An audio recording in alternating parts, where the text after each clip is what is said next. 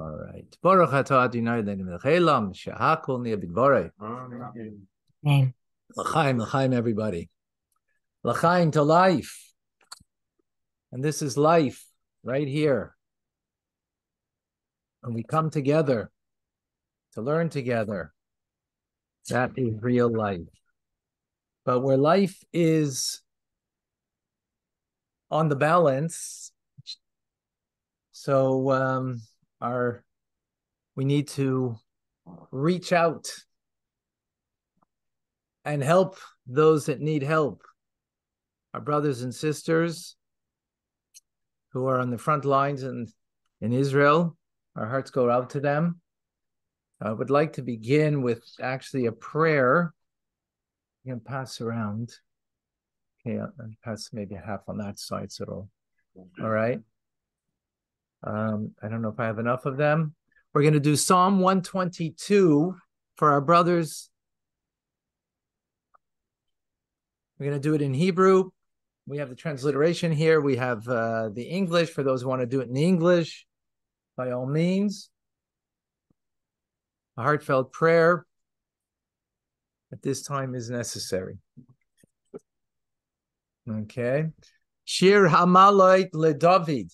We can all say together. Shir Hamalot LeDavid Samachti Ba'omrim Li Beis Adonai Nelech.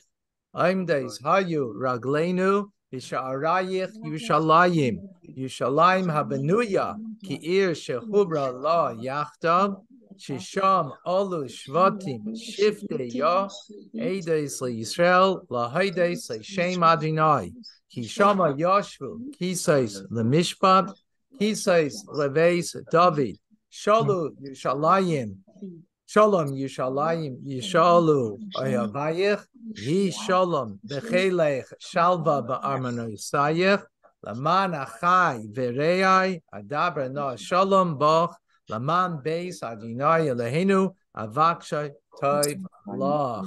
Let me speak of the peace in your midst. For the sake of your house, Lord of our God, I will request your good. Okay. So, welcome to the world of Kabbalah. Here, actually, everybody here doesn't see, so just a quick, you can say hello, everybody. Wow. A lot of people. Great. Hi. Yes. So this is the first time that we're doing JLI. Oops. See that? You touched something, and then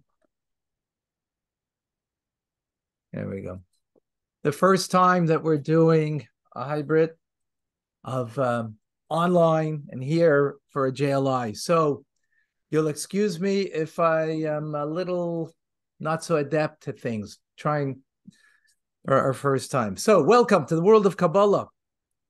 This is a once-in-a-lifetime opportunity where you're all going to be trained to be Jewish mystics. That's how you're going to leave. Tonight, a little bit, but after 6 weeks, a lot of it. We begin with the very word Kabbalah. What comes to mind in 2 or 3 words when we say the word Kabbalah? Who could share? Anybody? Safed. Mysticism. Revealing the nature of God. Revealing the nature of God. Very good. Huh? Gematria. Okay. Numerology. Esoteric. Esoteric. Very good. Anybody else? Mel? Wisdom. Wisdom. Excellent. Learning. Okay. Great. To receive. To receive. To receive.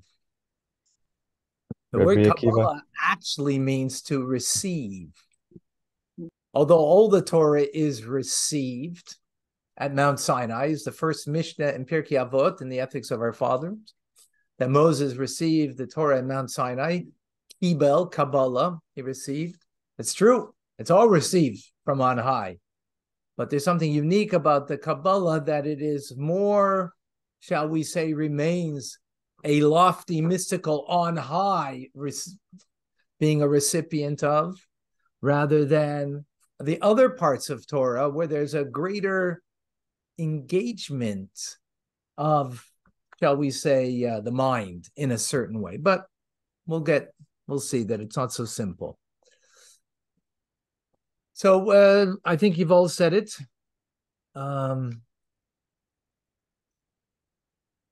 Let us get to the screen share over here, and I hope we'll be able to do this well.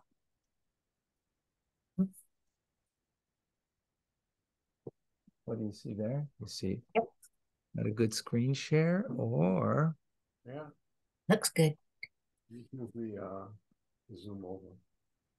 Yeah. Oops. No. Like that. There you go. All right. Is that good? Yeah. Clear?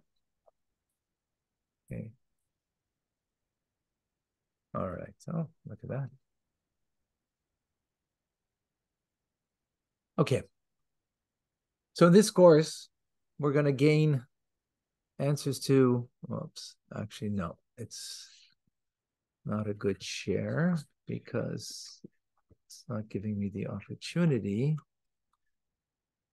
Let's see if this is better.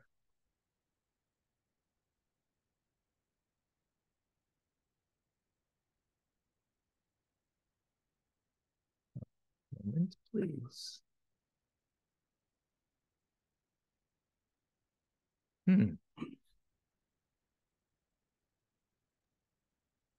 Rabbi, if you just set it to slideshow, it should be good.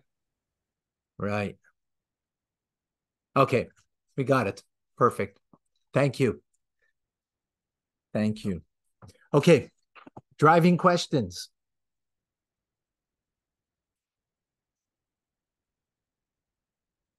Okay. Someone.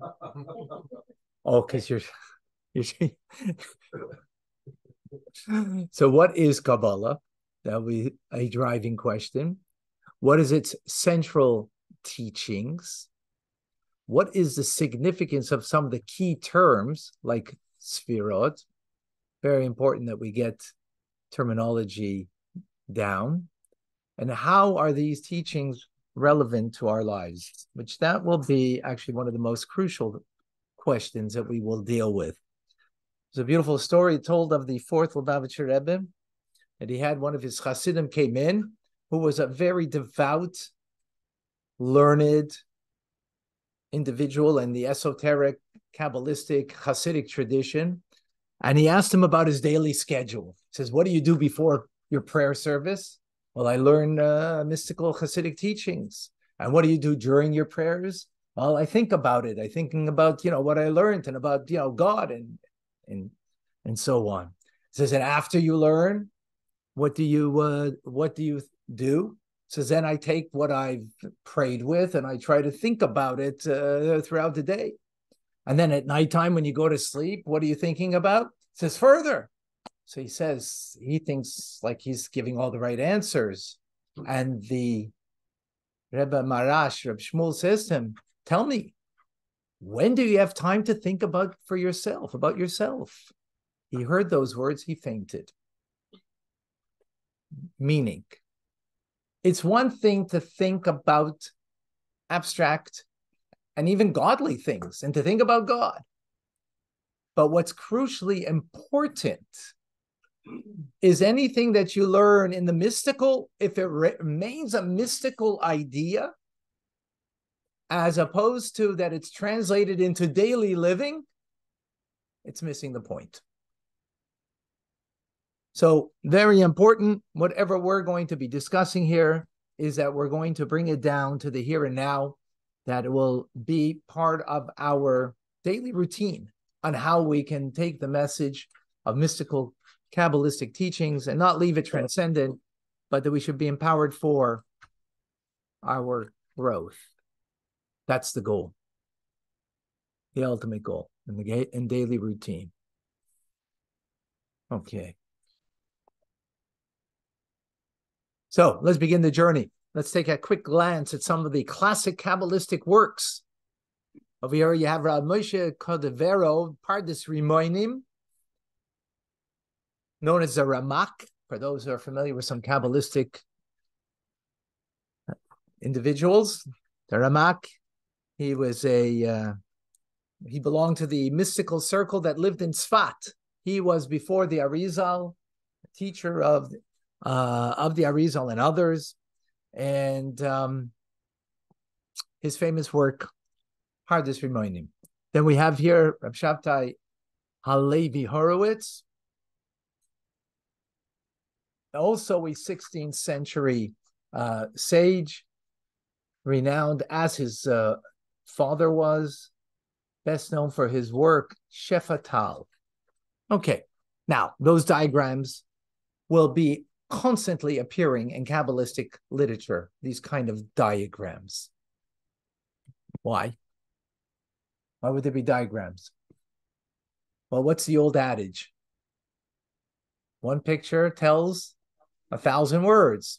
So sometimes when you put things into words, words are abstract because of, right? But when you see it visually, then an abstract idea can become more real for the individual, right? So therefore we have that. Now, with that then, we can understand that Kabbalah seeks to accomplish this by turning to the human character. The human character. Even though the Kabbalah spends a lot of time on focusing on God, but it spends a lot of time exploring who we are. Because when you understand the human personality and character, the human soul, that becomes the optimal tool that we can learn and appreciate aspects of God. Aspects of God that would be otherwise too abstract if we weren't able to understand ourselves. So text number 1, please. From the Toldos Yaakov, page 6 in your book or booklet. Give me that booklet. Thank you.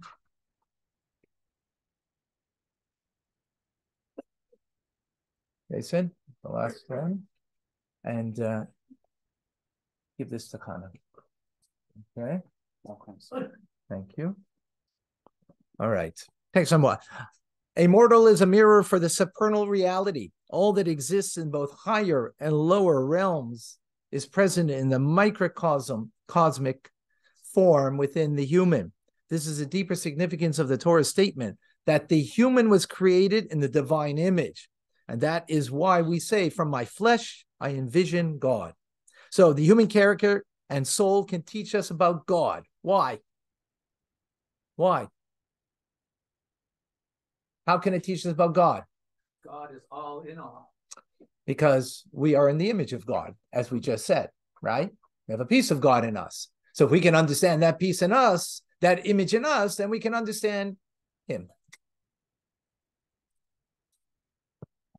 Right? Like you see that with kids, right? How often do you see, I have 10 kids. So I see that how some are like me this way, some are like my wife in another way, all the good things that every parent, right, comes from me, from her. And the point is, being that they come from you, so therefore, you can see the image of you in them. By the way, smart kids, when they grow up, they realize how they become their parents. First, they, as we will learn more, they think not that way, but when they grow up, truly grow up, they see otherwise. Now, really, that is counterintuitive, this notion. Why is it counterintuitive? Because God is infinite and we are finite. So therefore, there's such a huge gap between us. Does it make sense to say that there's a way that through us that we can know him? But that's the beauty of being created in his image. That's the beauty that we have a piece of God in us, that therefore we have the capacity by knowing us, right? We can know God. Now, from a rock, that's a little difficult. From an animal, that's also difficult. Can you know that God is a creator? Yes. But can you know the nature of God? Not really.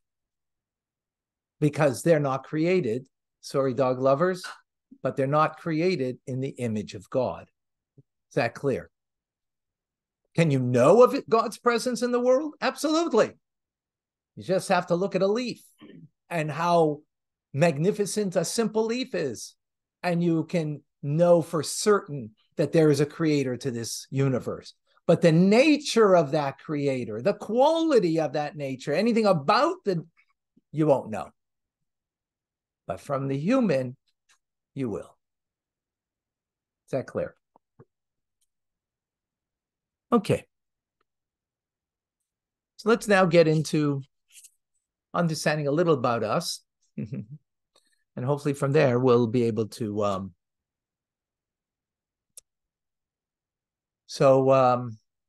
you want the good news or the bad news?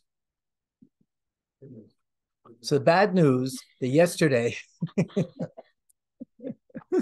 The bad news is that yesterday, my dear son Mendel and his wife Shayna and their 5 kids who lived 4 doors away from us moved away. They're here in Montreal. They moved into a temporary dwelling because they bought a new home closer to here so they could be literally a stone's throw away from here, right? What motivated them to do that? I mean, there's a lot of motivation, but a home. What motivates? What's the first motivator, right, in an individual? What is it? To have a home. The first motivation to have a security. That's a negative one. Positive one. No. Closer. Pleasure. Oh, The pleasure of having your own home includes security, right? Security is under that umbrella, right?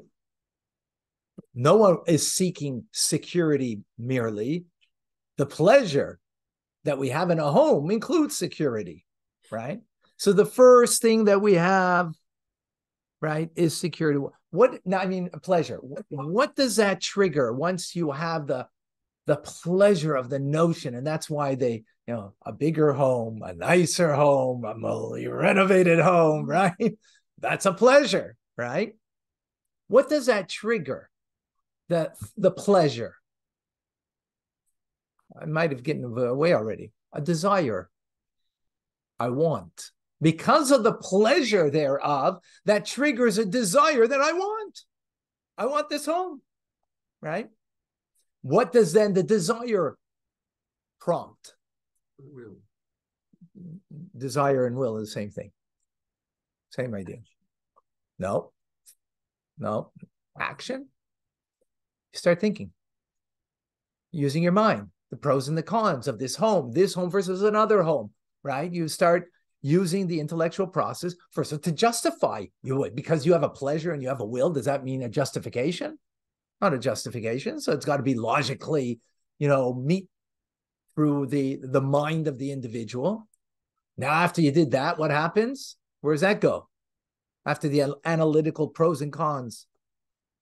Next stage is, now you're feeling an emotional attachment, not just pleasure. Pleasure isn't emotions, right? You shouldn't mix the two together, right? You feel an emotional attachment, right? After that. And then after the emotional attachment, then what happens? You're really thinking of it. Why?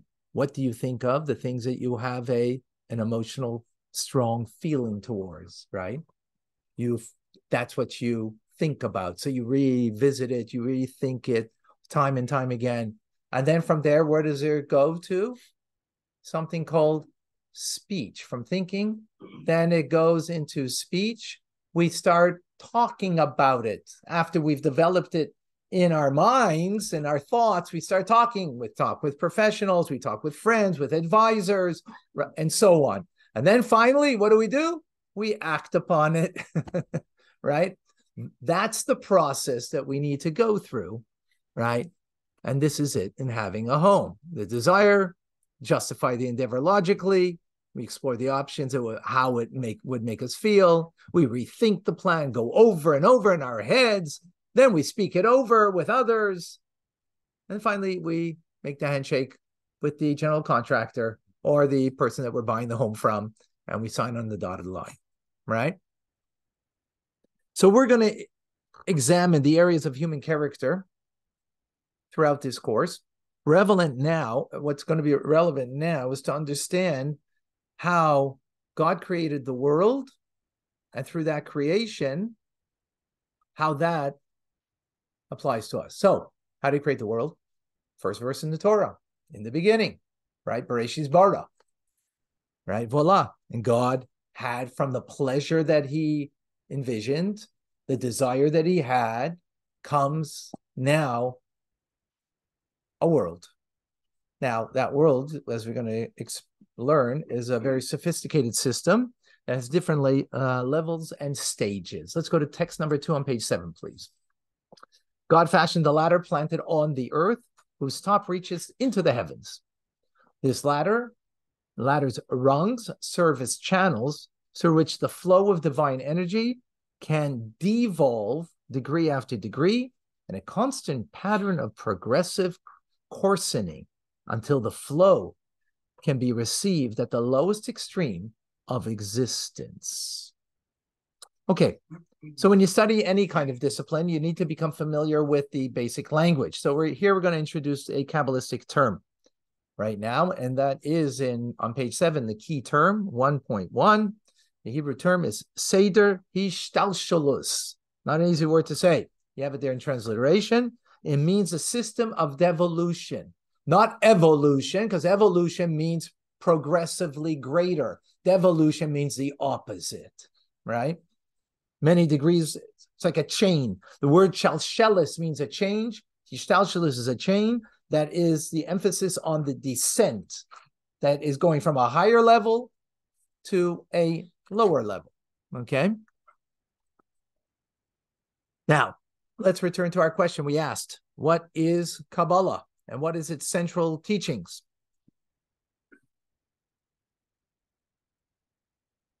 We asked the question, right?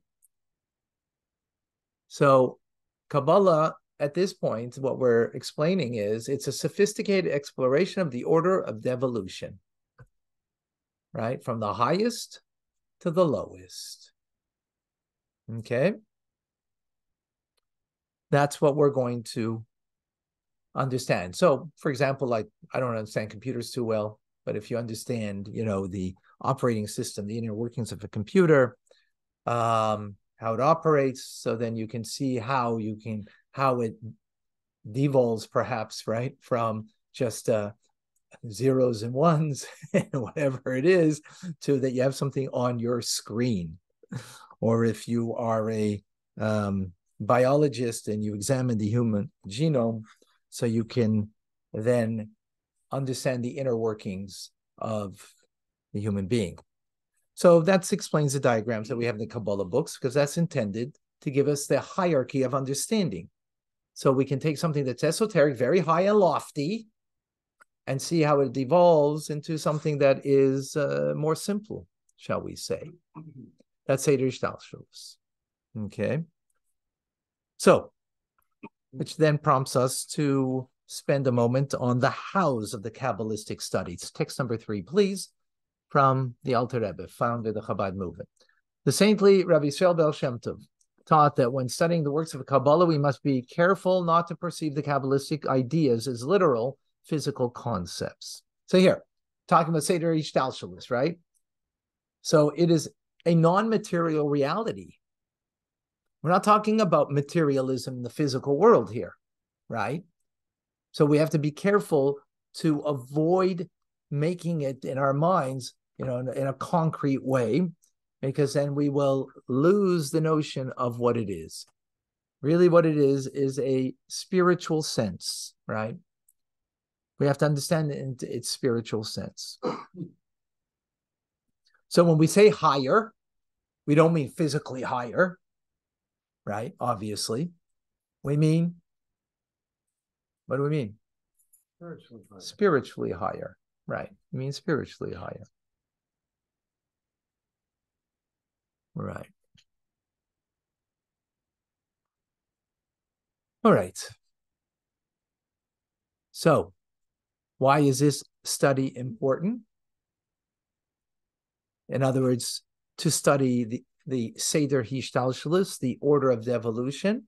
So on one level, on a theological level, because that way we can learn about God and his ways. We can know something about him. And actually, Maimonides, in the very first teachings of Maimonides, he says that it is the foundation of all foundations, and the pillar of all wisdom is to know God. Not to believe in God, but to know God. So that is the first point, that we can know God. But then there is also to better understand the world that we live in. And because it devolves from on high to below. So if we can understand that process, we can understand the choices in life that we have and how to make better choices, right? Just like, when you're buying a computer, if understand the inner workings of a computer, then you can make a better choice and what's the computer that's going to work best for you, and so on, right? Now, ultimately, by understanding the world that God creates, what else are we going to understand? Ourselves. But here's the kicker. It's not only a devolution that we can understand how things devolve into the making of this world, but we will understand how we can affect and influence what happens above, which we're going to learn more about. In other words, we're not going to go off on this point right now, but what that means is the fate, our fate, on one hand is in the hands of heaven. On the other hand, it's totally in our hands. We affect and influence what happens above. But to do that, you need to understand the order of devolution. So then you can indeed affect above. If you don't understand the linkage, then you won't be able to appreciate and know, in fact, how you do affect above. Okay, any questions? Online, any questions? We're all good? All right. Either I'm so clear or you just are embarrassed to ask, or you're so unclear that you don't even know what to ask. Why is study important? Like, is there something that says how you can improve yourself? Well, that's what we said, make better choices. Well, okay, but that's a... Well, we didn't go there yet. Better to understand yourself, better. It's not really choices. It's better to know yourself, to feel yourself. It's not necessarily a choice, but just to understand. Well, I mean, it's all very intuitive that we should know ourselves, right? But to know the devolution of how God creates the world, right? And to understand that in order that we can know ourselves better, because we're a reflection of it, right? So then we're going to understand ourselves better. But the kicker over here is not only we're going to understand ourselves better, but not only that we can make better and healthier choices in life, because we will follow the Seder Hishalshus, the way God creates the world, right? But we even affect above. In other words, it doesn't just affect our lives, it affects even beyond our lives. And not only the physical world does it affect, but even affects the spiritual world and affects, as we will learn more, God himself. But we're going to leave that for the moment. We're not there yet. Okay, right? It's a process. Yes. You just said that I have decree can be changed by Tzedakah and Shuvah. Sometimes changing your name. Yeah, but you're getting ahead. You're getting ahead. I believe there's a connection with the last. So without Kabbalah, that statement is pure faith. Kabbalah gives us the understanding how Tefillah, Tzedakah, right, and Shuvah, that they annul the decree, gives us an understanding on the pathways on how those things work. Methodology. The methodology on how, in fact, it does work, rather than, it's declared, it's stated that way, and therefore we take it on faith. The teachings here are going to give us the awareness, the knowledge, right? And therefore greater tools on, in fact, how we affect above. Exactly. Okay? Yes. Can we look at the metaphor if I have a spring and I have a weight and hold it from above? When I pull it, I apply force to above. When above pulls me, it applies force to bring me up. So we're inherently connected. Right. Very good. Excellent. Okay. Excellent. Okay. Okay. So we start today with the map from the very bottom of the map, right? And we're starting today bottoms up, and we're going to go higher and higher with each class. Okay. We start with the worlds called Bria, Yetzira, and Asiya. Text number 4, please, on page 9. This is from the Zohar. God's glory includes Bria, and God bestowed this unto the human. God's glory includes Yetzira, another world, second world, and God bestowed this unto the human. God's glory includes Asiya, and God bestowed this unto the human. Thus, the human is rendered in the image of the supernal glory. Okay. So we had 3 terms over here. Bara, Yitzira, Yatzar, means to fashion, so created. And Yasiya comes from an asa, to make. So if you look in Genesis, in the book of Genesis, in creation, you're going to see these 3 terms when it comes to God creating the world. Okay? Here we use it as a term of a noun, but in the story of creation, they're verbs. They represent 3 spiritual worlds and are also present in our lives, these 3 dimensions. Again, because being in the image of God that we're created, right? Later, we're going to see the corresponding of the microcosm of the human traits, that they are of thought, speech, and action. But quick reference. Let's go to page 10. Key term number 2, 1.2. The Hebrew term biyah. It's an acronym for Bria, Yetzira, and Asiya. Created, shaped, made. 3 worlds. Why do these 3 worlds exist? What are they all about? What transpires in those worlds? There are complete worlds, spiritual worlds, not physical worlds, right? So the basic level of creation introduced physical matter into creation. Before there was anything, what was there? No thing, just God, right?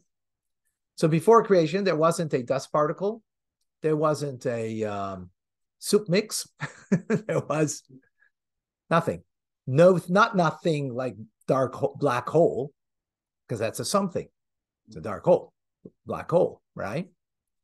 There was no thing at all, but just God. So after creation, all of a sudden, now there's a something, right? That's the first part in creation. Then the second shift was in creation introduced after there's now something in Hebrew that's called yeshut, which means existence. Whether it's a physical or spiritual, whether it's mundane or sacred, right? What means that there's now a something, what does that mean? It has a self-concept. Before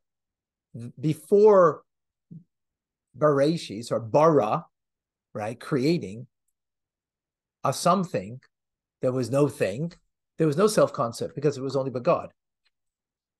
It was only a reality of God. Now, in the first part of creation, there's lofty angels and souls. They're lofty, but they have a self-identity. They're a yesh, they're a something.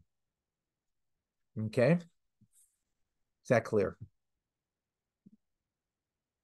The third term on page 10, Yeshut. Yeshut means existence. Existence with a sense of self-awareness and independence. Okay? That's the beginning of creation. That there's a sense of self-awareness. There is an I am of whatever. If it's an angel, I am. A soul, that's an I am. In the world of Bria, the first world. Now, why do we need 3 worlds? Well, Rome wasn't built in a day. So the Yeshus that emerges doesn't emerge, emerges in stages, existence. Okay? 3 parts at the transition.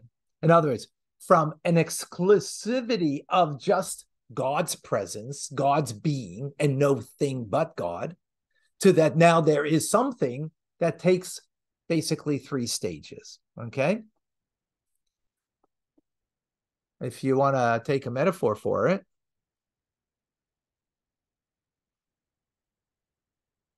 let's say should. Okay. 3 stages of development. You have an embryo. From there, you have a fetus. And then finally, you have a full physical maturity of a child. Right? So in a similar way, Yeshus, existence emerged, first in a mild manner, like an embryo. Not much of an existence there. Somewhat.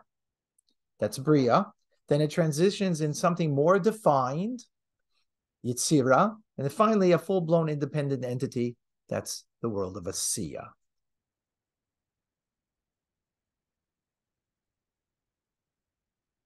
Is that clear? This style of the nature of the 3 stages is actually conveyed in the very names themselves. Look at page 11, figure 1.4. Bria, Bia, Bara means creation, something from nothing. That's what the word means. That's the first world, is Bria, right? From nothing to now there is a minimal something, like the embryo is a minimal something, right? It's the first existence that its perception is outside of God. There's something outside of God in its own perception, right? Not God's perception, we'll get there, but in its own perception. Yitzira comes from where the word tsiur, shape. Now it's taking a something and it's shaping it. Something that pre-existed entity, and it's giving now more identity. It's developing it, becoming more defined, right? You take the clay, that's a piece of clay, and now you give it shape and you made it into a pot, right? That's in the very word itself. And then finally, asiya means the completing a task, the doing of it, the done of it, if you will, even, right? And that means a world that is complete independence and self-awareness emerges. That's like the complete child that's ready now to emerge from the womb. Is that clear?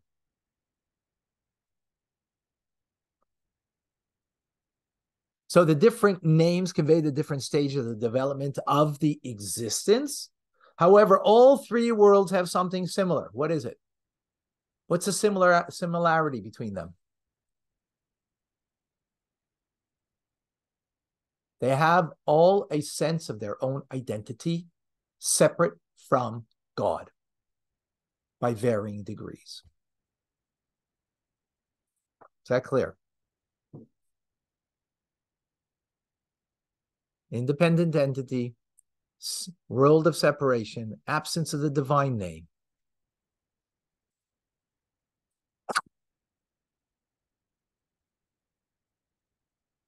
Clear.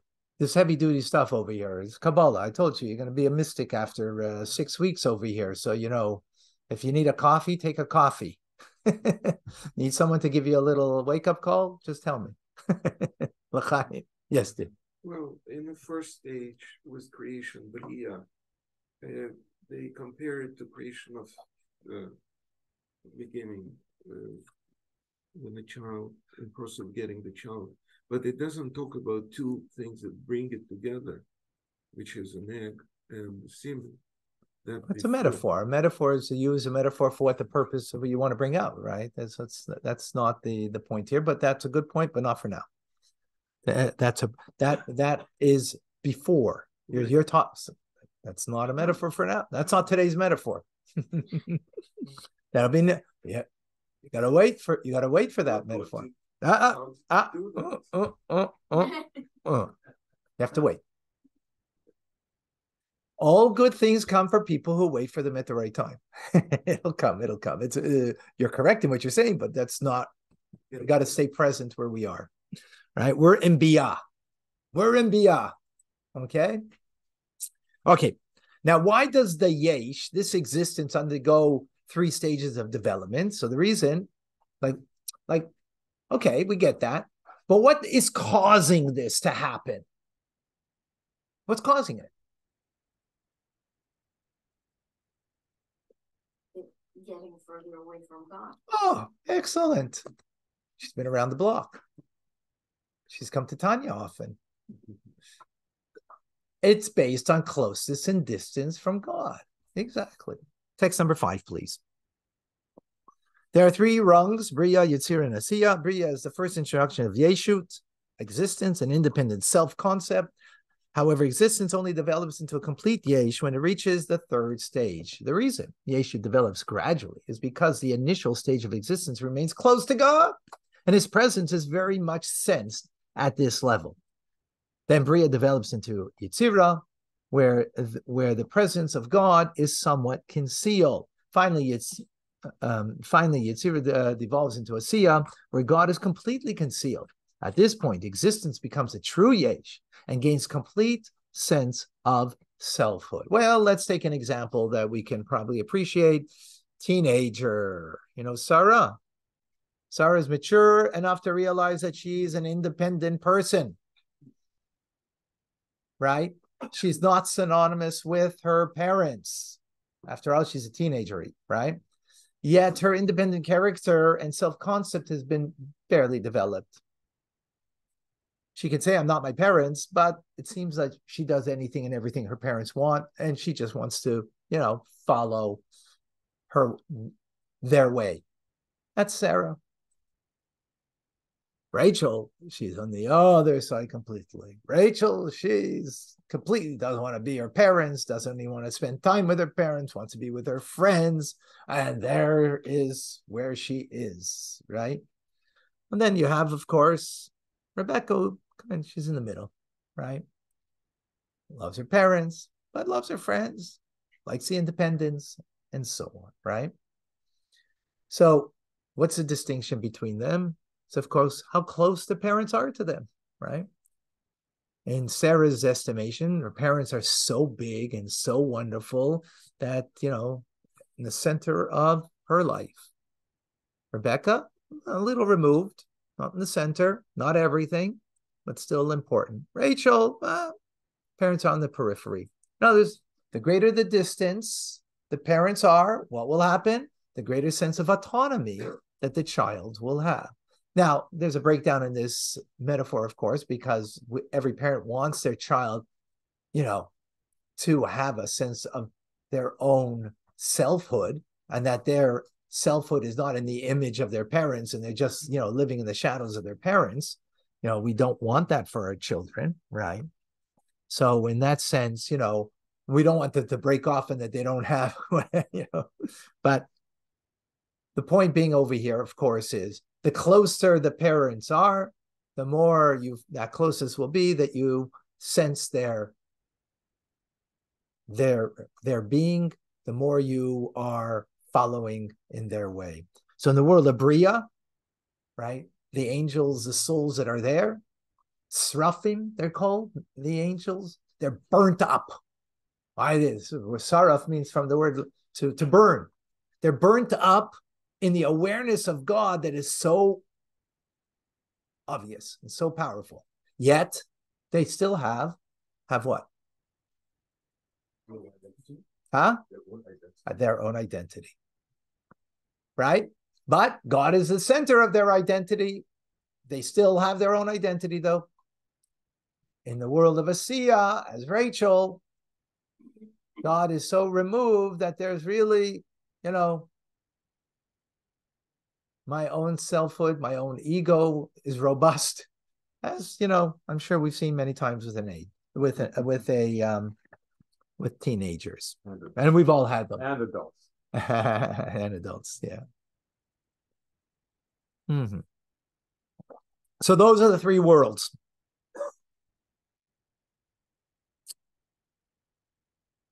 Okay, we come now to another language terminology on page 13, a key term, 1.4, and that is the word bittul. Bittul means surrender, suspension, nullification, a subdued sense of self due to being absorbed by something overwhelmingly impressive, and the desire to become one with it. So we might have had that kind of experience. It was a Chassidim of old. They would fabring, and they would speak, lofty divine topics, and to arouse the hearts of fellow Chassidim. They would say l'chaim. They would sing melodies, and they would be uplifted and brought into a different world. So there's once a fabringen the Rebbe by himself told over many times of Reb Pesach, and they were so moved that they came out of the dark cellar under Stalinist Russia, and they were walking the streets singing a melody like no one existed but God. Until what happened, of course? What happened? A Russian policeman comes over. Who goes there? Who goes there? And they're in a different world. So they say, Bittul goes there.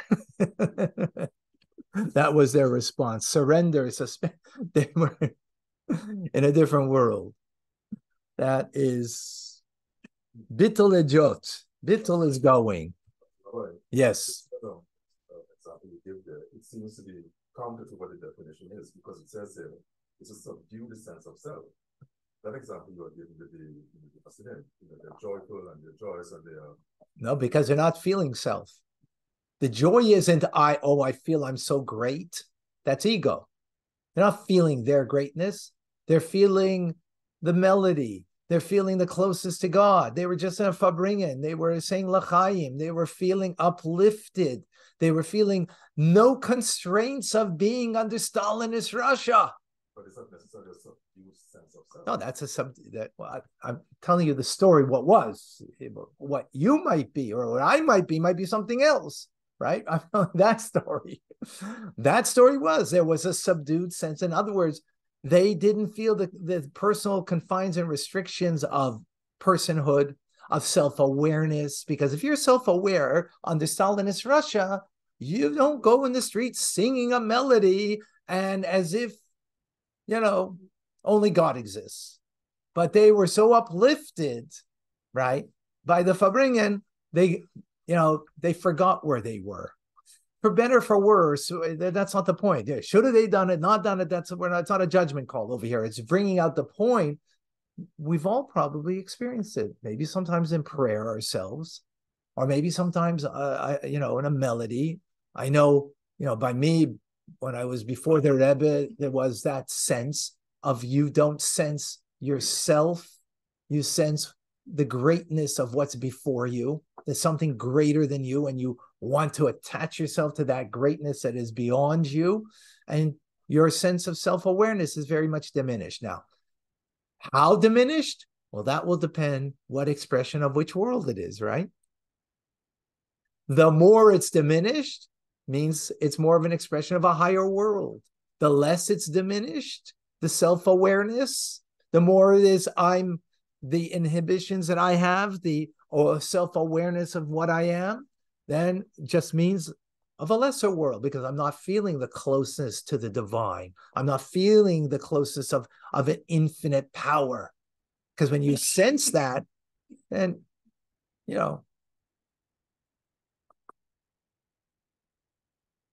the the the the Rebbe's mother tells of a story when he went to go get married, right? And this is like 1920, I don't know, 1925 or something like that. He's 23 years old. And they went on a train ride, right? To go. 1925 was not exactly a great time for Jews in Russia. Stalin wasn't yet, but it was not a. And the Rebbe is on the train, and to present yourself as a Jew openly, the Rebbe put on his tefillin, he davened. His mother was frightened. What happened automatically, she says, she couldn't believe the sight. Non-Jewish peasants just formed a wall to protect him. Well, he didn't ask for it, nothing. He was him. There was no world out there that he was giving a reality to. I got to daven now. I'm on a train where if I daven, who knows what could happen? Well, that's the idea of bittul, doing what you got to do and not concerned about the environment or what the environment will tell you. Now, should you always do that? Well, it depends who you are and what you're capable, and what your connection is, right? You do it foolishly, not. If you're doing it for a show, don't. If you're real, that's a different story, right? So does that make sense? Clear? Okay. Okay.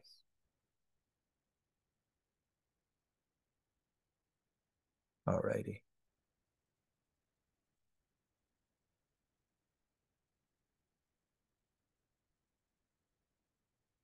Okay.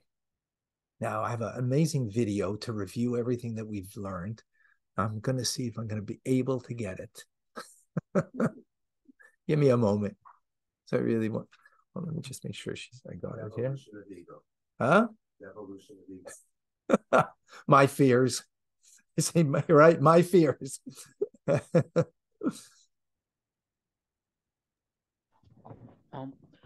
We didn't talk about the world of absolute. Sorry, just give me a moment. My apologies. Okay. Go get something to drink.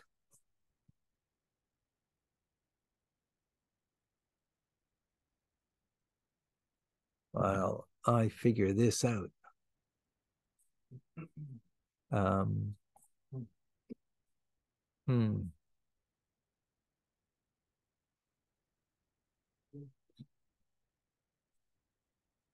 How do I shrink this?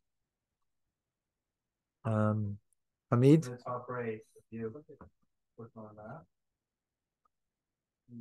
Exit full screen, okay.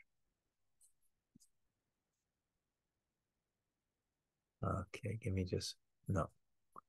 It won't I can't, I want to get no. Okay.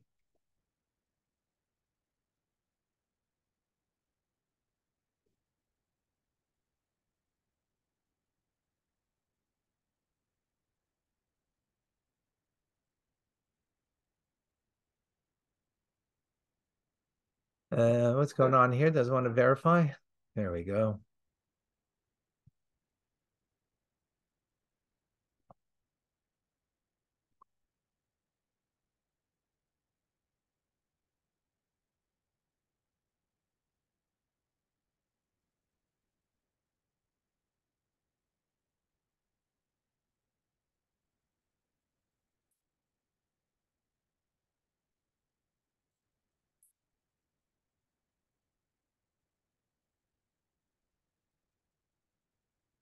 All right.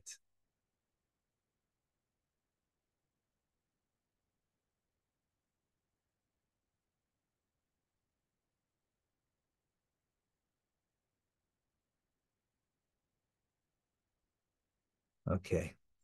Folks, are we ready? Hey, that wasn't so bad. That wasn't so bad. Might be some hope for me. All right.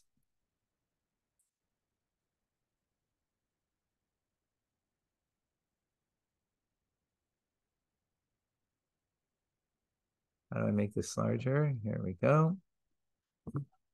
Hold on. Okay.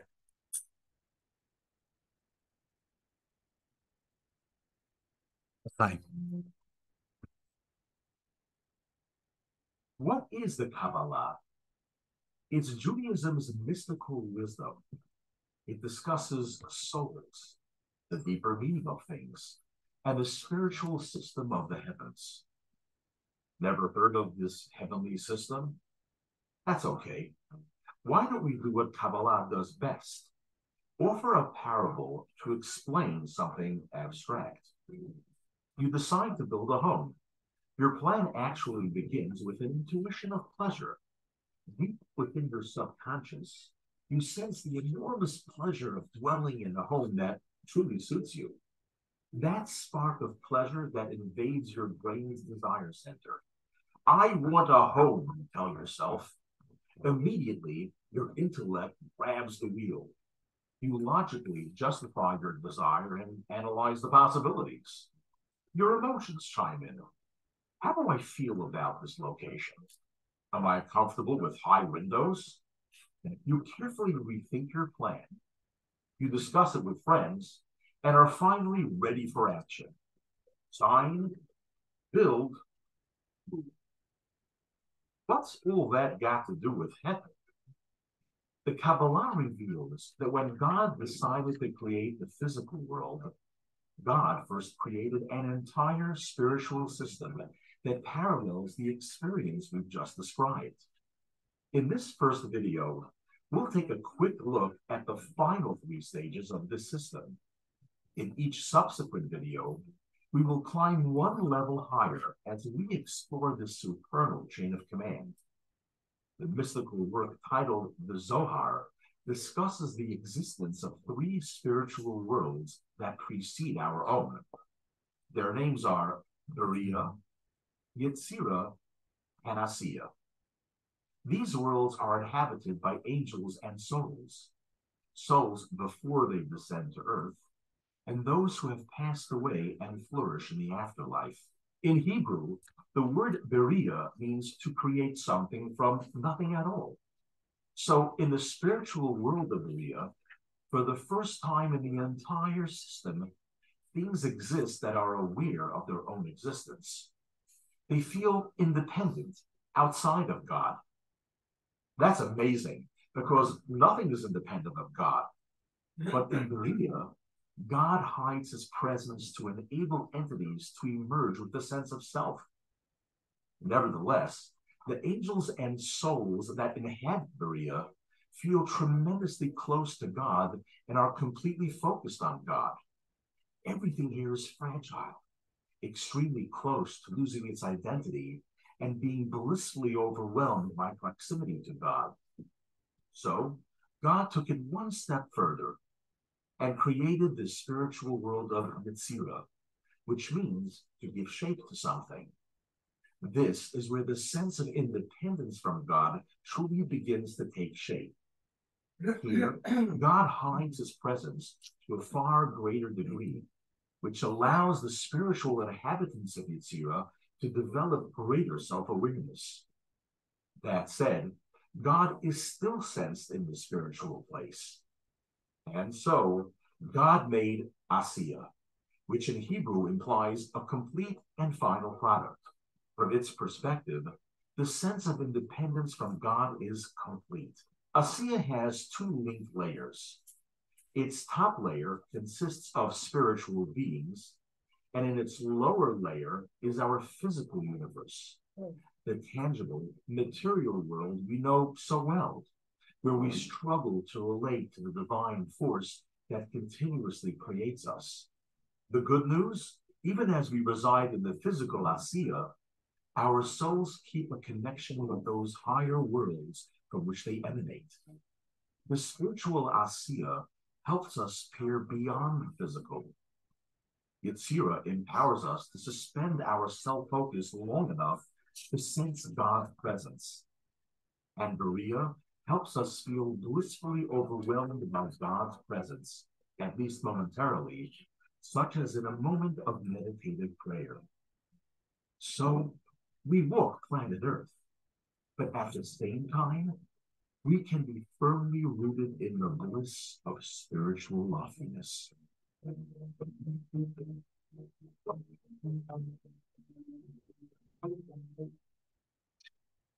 Beautiful. Oops. All right. Let's see. How do we go back?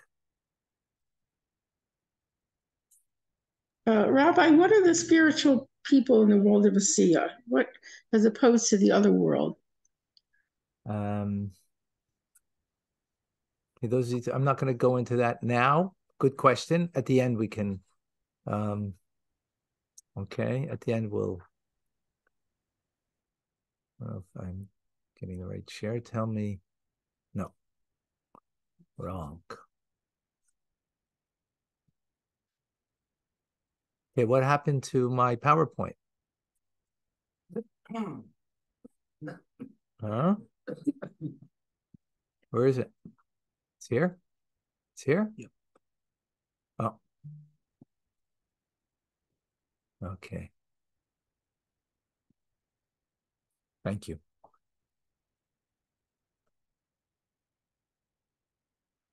On the wrong page. Huh?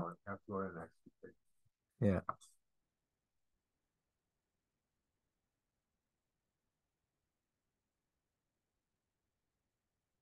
Now this is not the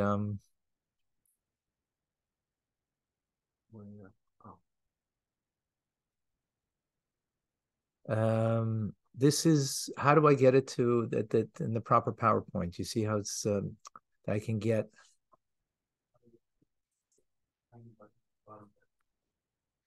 the bottom right. Which one? This one? No. Which one? This one. This one? Yep. Okay. There you go.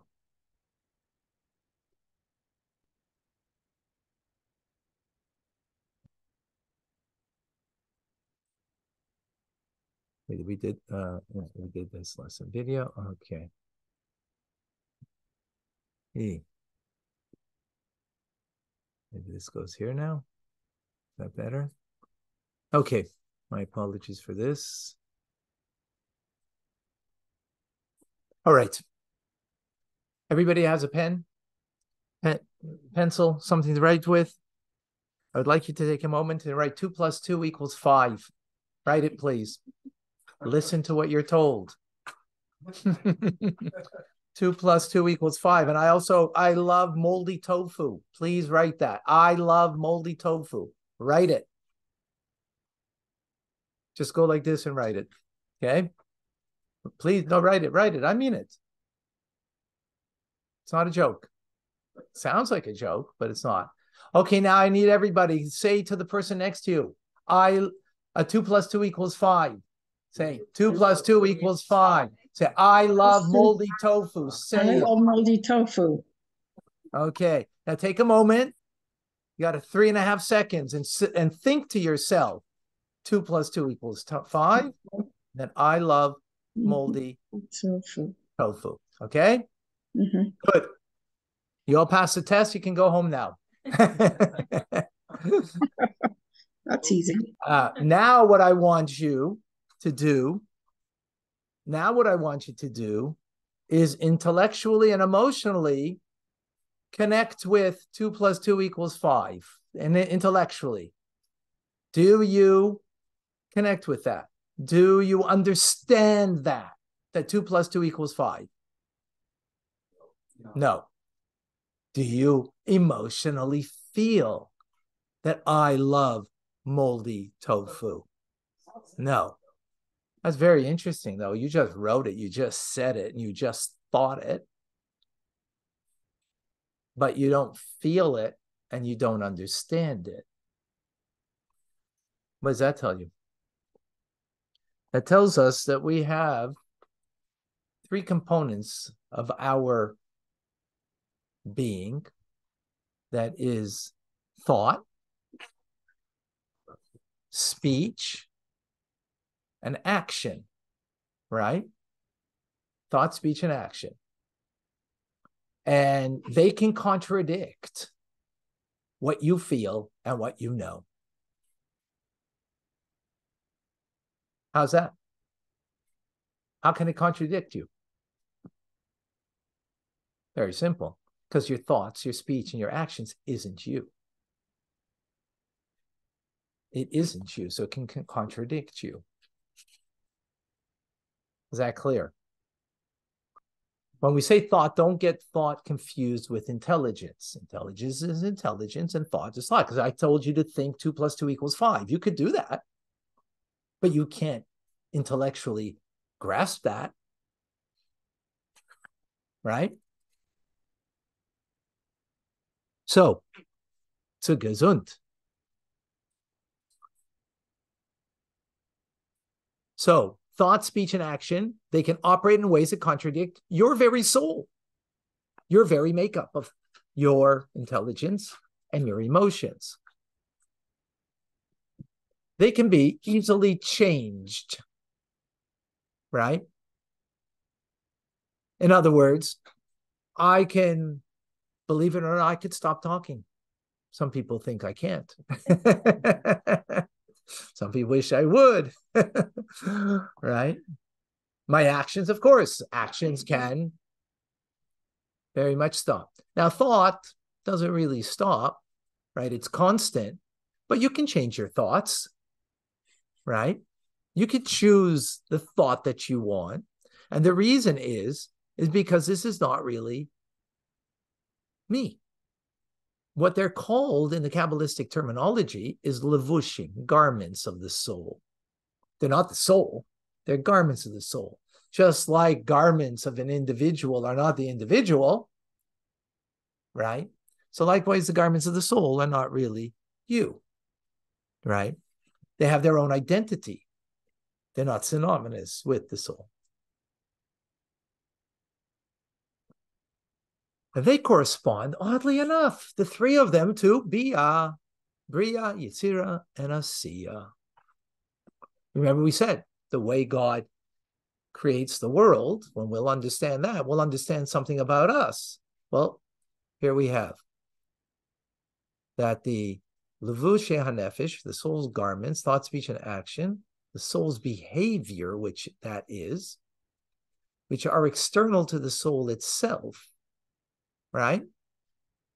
So that's another term that we have now. Levushe HaNefesh, Hebrew, right? Soul's garments. You have it on page 14 in our fifth term for today. Okay.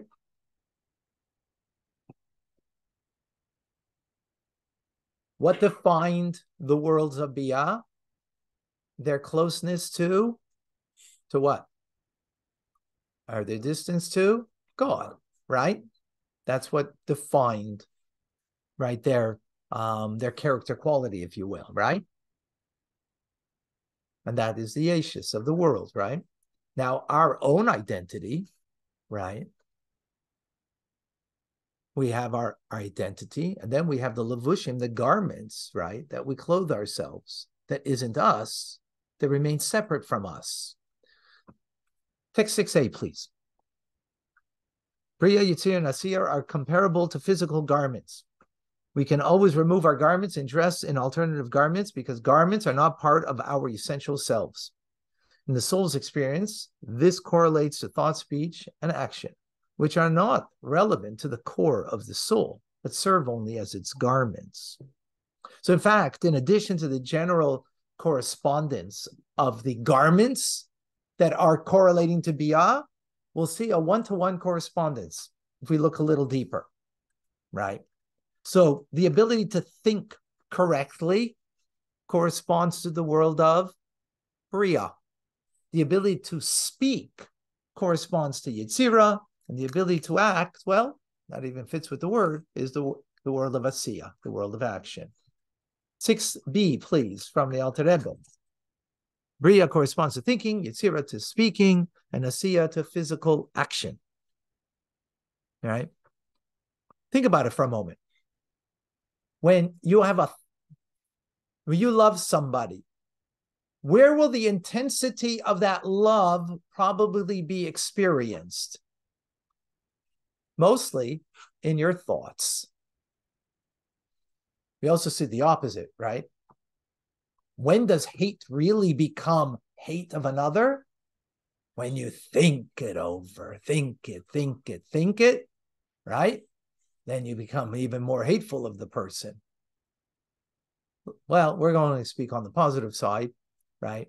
In thought, we have an intensity of that love. And how do we know that? Because sometimes we try to express that love to that person, and we can never find the right words of the intensity, the way we are sensing it in our minds. How often do we find ourselves and we want to express ourselves, you saying it one way, and then you try another way, and yet a third way. Why? Because speech doesn't bear the intensity of the soul as your thoughts do. And they will never be sufficient to express your feelings. I was just at a funeral, a tax lawyer,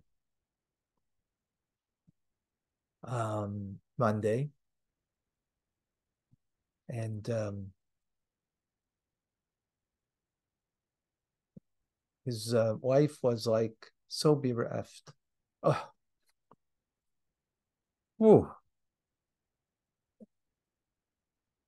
She wanted to speak, and whatever she said was, it was words from the heart, of course, but was whatever she was thinking was so intense, was so powerful, the feelings that were in her mind, that the words just were like almost come out.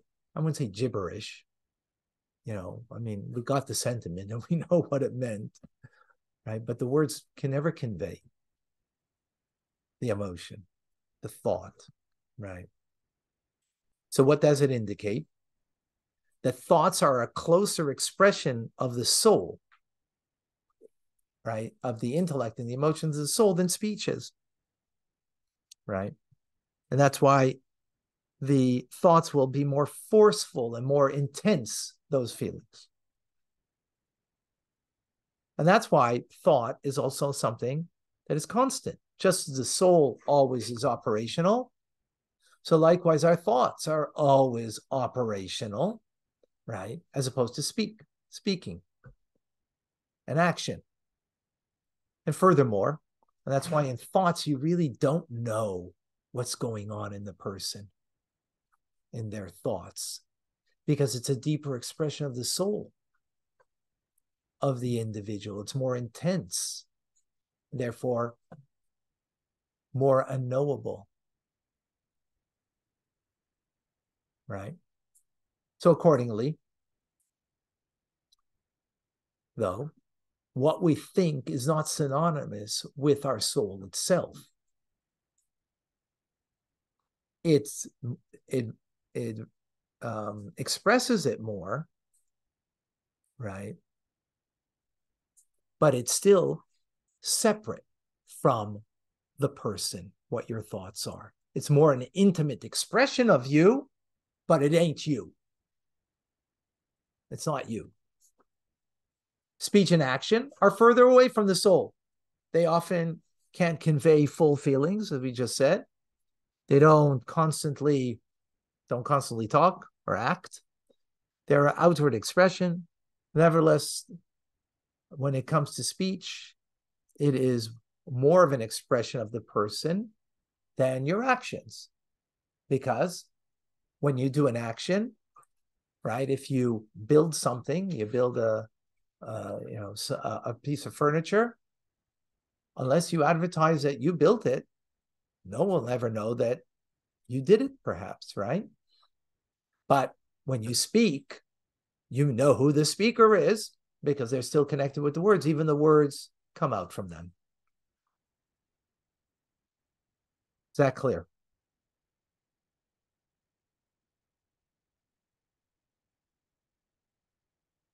Well, all the ideas that we just expressed are here now on the screen. So thought is bria. It's a much more forceful expression of the feelings of the soul, constant, remains unknowable to others at least, and even sometimes to ourselves. Speech doesn't run constantly. It's observed, an outward expression. There's no separation between the words and the speaker, yet it's not tangible. Action exists outside of us. It's physical and tangible.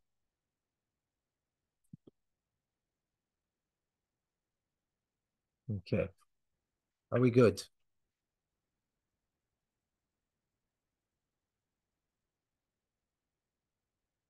Okay. Ooh la la. Okay. Okay. Now let's take the next step and discover how Biyah is relevant in our lives.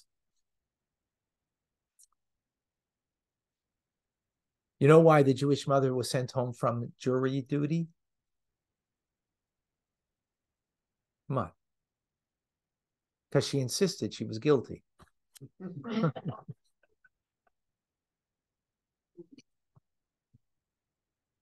Okay. We're human, which means we have struggles. We have tendencies and character traits that sometimes may not be the most beautiful ones, right? We may be too frivolous at times, too harsh on ourselves. We are plagued by various things. Look at page 22, exercise 1.1. Mentally identify one trait that does not pose a challenge for you. Then mentally identify one that does. Just have to think it.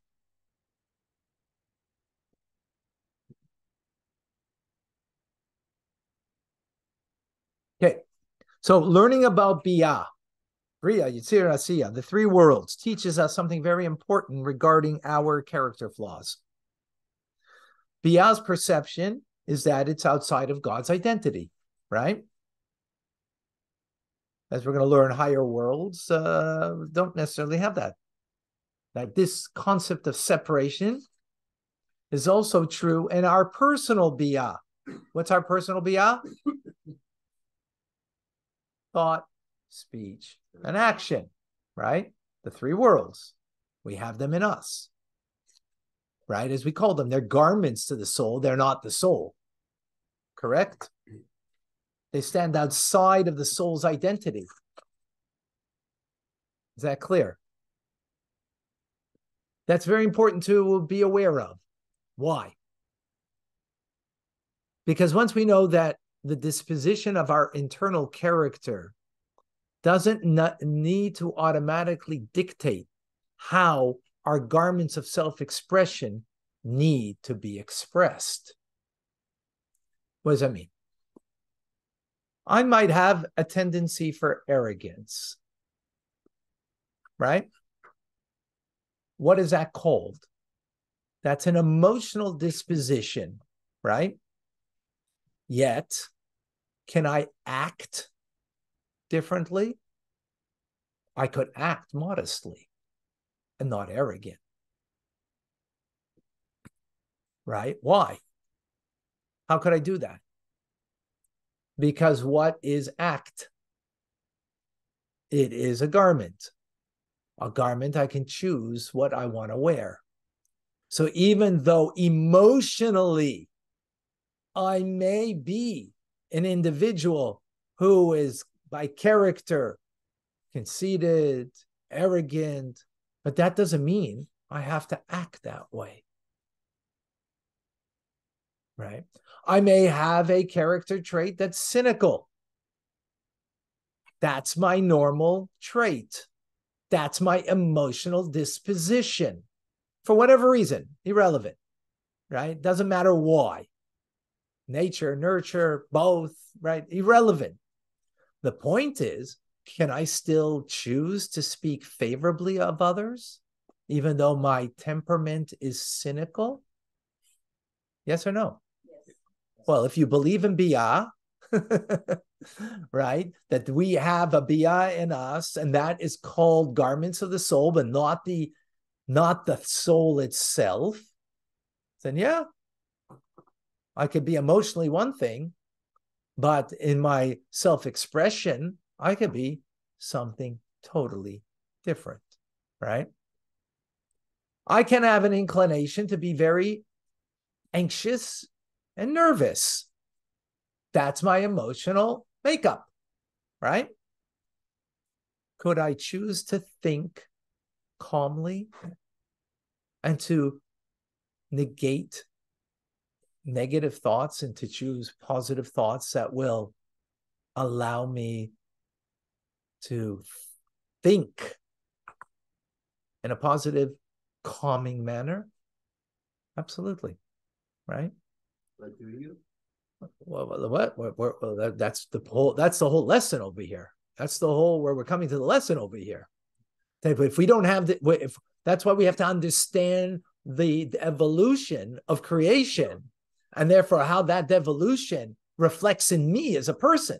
That's where we're going right now. So in other words, just because my body is bruised, that doesn't mean my shirt has to be blemished. So my body's bruised.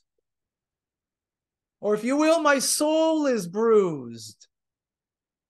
But that doesn't mean my shirt, my expression of self, has to be bruised, has to be dirty. Doesn't have to be. Sometimes we feel that what we're feeling compels us that I'm thinking it, therefore I have to express it.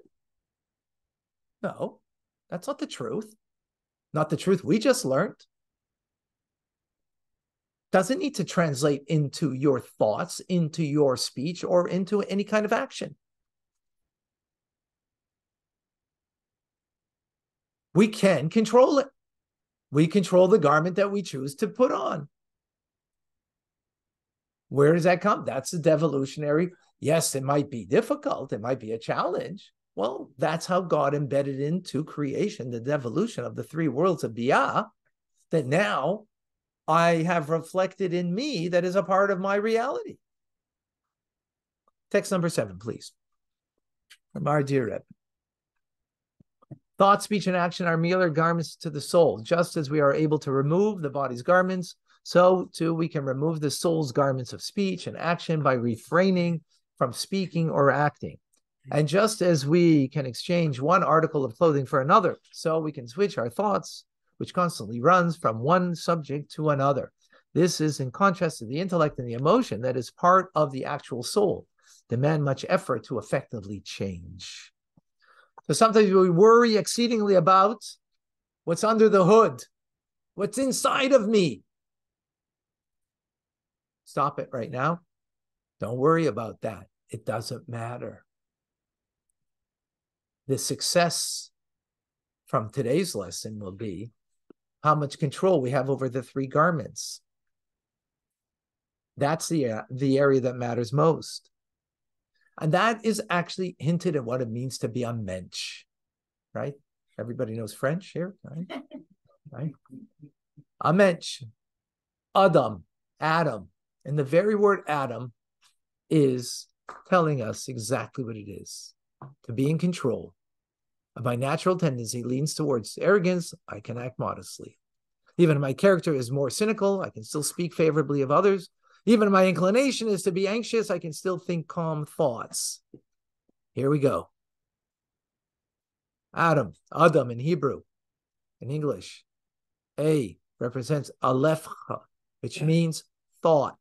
It refers to thought. Dalid, dibur. What's that? Speech. Mem is maisa, action. The human is a compound of thought, speech, and action, even though that doesn't define who you are, right? because that's not what your feelings and what your perspective on life is. But that's a real mensch. A real human being is someone who has the control, right? Now, just as Bia doesn't, it has a sense, doesn't sense itself as part of godliness, these corresponding levushim, the garments, also don't sense a part of they're not your personality. You're just thinking it. You're just saying it. You're just acting it. It's not your personality, right? But the upshot is that we shouldn't take the cue from our personality. We're empowered to live in a way that the deficiencies of my natural character doesn't matter. Doesn't matter. Text number 8. This story brings it out.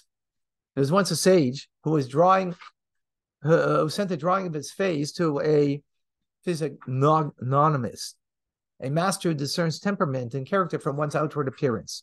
When the master saw the drawing, he immediately blocked his face in fright. The messenger who brought the drawing asked him, "Why have you blocked your face from looking at the drawing?" The master replied, "I have never seen a face as such a horrible person before. I saw in him coveting adultery and robbery. One shouldn't gaze at a face of such evil." The messenger was obviously terrified and bringing back this reading to the sage. However, the sage sent word that he should return without fear. Upon his return, the sage inquired about what had occurred. The messenger conveyed everything that he had heard, and concluding that that's what I was afraid why I was afraid to return to you. The sage replied, "Surely the physiognomist outshines all others. Everything he said about me is true. My internal inclination drives me to and seduces me to commit all of the wrongdoings that the master saw. Yet I use my wisdom to refrain from acting on it." That's the idea. True beauty is on the inside, right? What does that mean? True beauty is on the inside, meaning our action, speech, and even more so, our thought. Because if we can control our thoughts, right, of what we think about, then we get the real message of today's class of Biyah. That's the first takeaway. We control. We have mastery over self, total mastery. Second takeaway is that if we analyze the hierarchy of the three worlds, then whenever we have to make life decisions, small or large, buying a new home, a new job, a new community, coming to JLI to learn, whatever it might be, you will be able to make proper decisions. Why? Because there's 3 steps to making any important decision. First, you got to think, strategize, make a plan. That's your thoughts. Then you need to consult with friends, experts, and mentors. Speech. And then you have to implement the decision into reality. Take action. If you start with the third, you'll probably fail. If you just are a man of action, but you don't plan, you don't strategize, you don't consult, because you're out there, you're going to fail. But if you only strategize, and you're really good at that, but you're not good at execution, you're also going to fail. God, when he created the world, he had these 3 worlds. So when you're creating your world and deciding what's important in your world to incorporate, you need to take these steps in this order in order to be successful.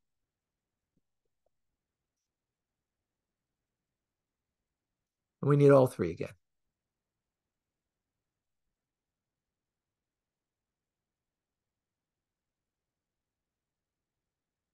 Okay, text number 9, please. The behavior of properly functioning people is guided by 3 things: thought, speech, and action. First comes thought. Those thoughts are then expressed via speech to others, such as when consulting friends who understand a specific field for the sake of arriving at a clearer, more acute picture of the matter. This allows a person to arrive at a practical conclusion whereby their thoughts and the discussions are translated into concrete action. Thought alone is insufficient. Similarly, contemplation with subsequent discussion is not enough. We must bring our plans into action. At the same time, in order for an action to be complete, it must reflect the reality that is simply the third link in the chain following forethought and helpful discussion. Otherwise, our actions will be rash. When we engage in all three, thought, speech, and action, and in the particular order, we can reach our full potential just as the hierarchy of the worlds is complete, only with all three worlds present in their specific order. That is the way we need to do. And we need to run our lives. Everything in our lives is that way. Now, let us conclude with an exercise on how we can stretch ourselves into thought, speech, and action on a daily manner. Text number 12, please, from the Alter Rebbe in the Code of Jewish Law. As soon as you wake up, we should contemplate before whom we are lying and become aware that the King of Kings is close at hand. As is stated, the entire earth is filled with his glory. It is best to habituate ourselves immediately upon waking to recite the Modani. I thank you, living and eternal King, for you have mercifully restored my soul within me. Great is your faithfulness. This will remind us of God's intimate presence and inspire us to rise energetically. Seeing that the Modani does not include a divine name, we are permitted to recite it before ritually washing our hands, which is then the next step that we do. What do we see over here? Did you see Biyah over here? Did you see three garments of self-expression? What are they? The first thing is you wake up. You're thinking. You're aware. God is present. He is real. The King of Kings. You've woken up before.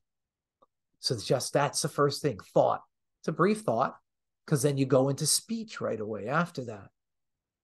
What's your speech? Modani. You're giving thanks to God.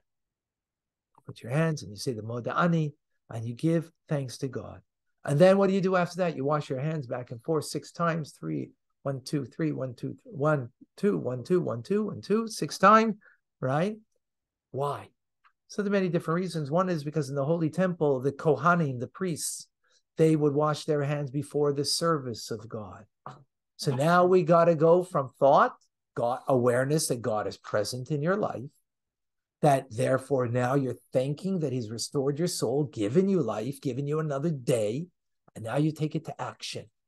You wash your hands in order that you can purify your hands, in order that your hands is where you do your action, right? Most action, I mean, we do with feet to get where we need to go, but hands are the form of action in the human life, that you go and give charity, that you go and help somebody, you go and take action, whatever you need to do. This is Biyah in us. This is the garments of self-expression that we have. And we see that in the morning as we wake up, and you see that's your whole day. When you first wake up, what do we do here at Chabad Zichron Kedeshim? We learn. We go into the world of thought to think about our relationship with God. We study before our prayers. Then we go to pray. Speech. We go and praise, not ourselves, but God. We go to praise God. And then what do? You go out in the world, make a living, and go do your thing, right?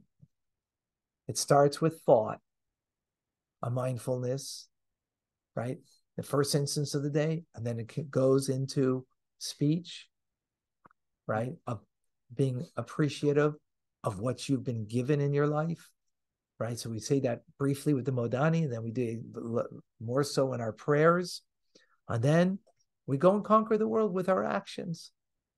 But it's all a formula of how God creates the world, how that's reflected in us. And when we keep that formula, that's called a formula for success.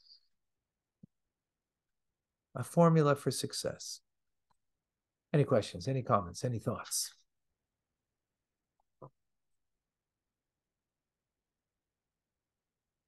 I have something. I was wondering if the thought, speech, and action